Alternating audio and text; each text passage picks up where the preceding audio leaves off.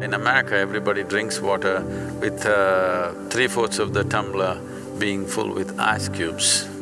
Now what I say will be unpopular. You drink water only within 4 degrees variation upwardly and downward.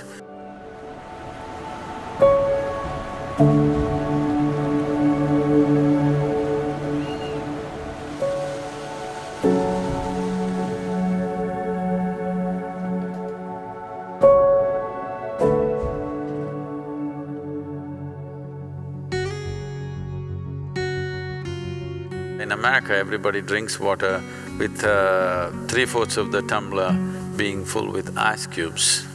Now what I say now will be unpopular. When in the yogic culture, if you are a yogi, if you're on the path of the inner transformation, you want to transform your system to another dimension of possibility, then you drink water only which is within 4 degrees variation upwardly and downward. That is, your normal body temperature is somewhere around 36 degrees centigrade. So you can drink up to 40 degrees or 32 degrees. This is the best way to consume. If you're a student, that is, you want to absorb knowledge, you're not looking for transformation, you're only interested in absorbing knowledge, then you must drink within 8 degrees variation. That is, you can drink up to 44 degrees and 28 degrees. If you are a householder who is not interested in any transformation or learning, you just want to manage your wife and children and husband, that's all your thing is, then you can drink up to 12 degrees variation from both sides. Beyond that is not considered conducive for anybody. So that's an unpopular thing to say, but it's important that whatever you consume is somewhere in the range of the body temperature, not too far away from that, because it will disturb the way the water within the system behaves by consuming water or any substance which is very far away from the body temperature. I know the ice cream loving people and will scream at me now. I'm just telling you the ideal conditions.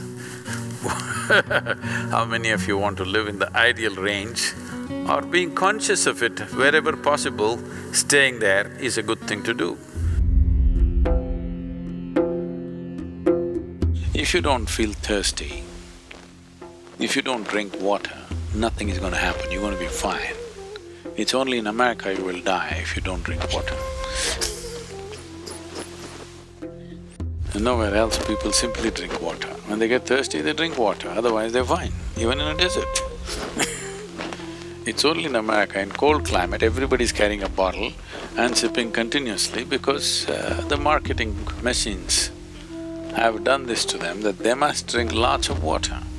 Excessive consumption of water, especially if it's done in small sips, body absorbs. When it absorbs, the sodium levels, which are very delicately balanced, will drop. The rest of the body also is affected but may not be noticeable, but in the brain, sodium levels dropping will lead to swelling of the brain. This does not mean your brain is growing. Swelling means it's a kind of sickness, okay? Not expansion of the brain, it's swelling up because of lack of sodium content.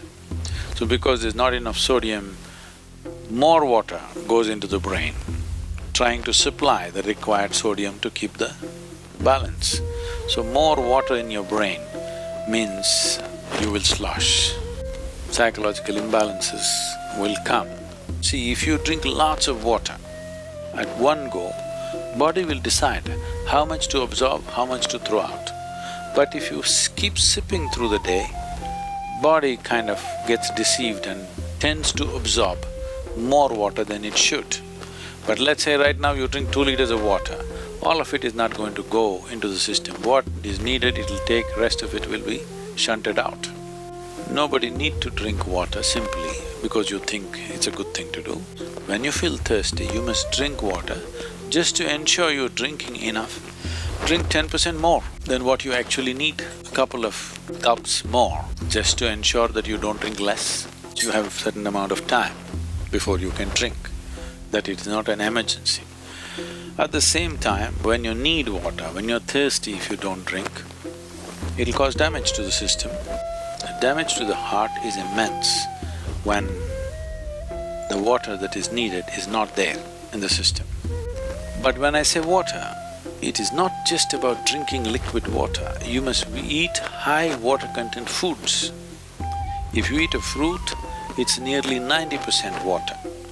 Vegetables and other things are over 70% water. When you consume food, at least it must be level with the percentage of water content in your own body. So any food that you eat should be at least 70% water content.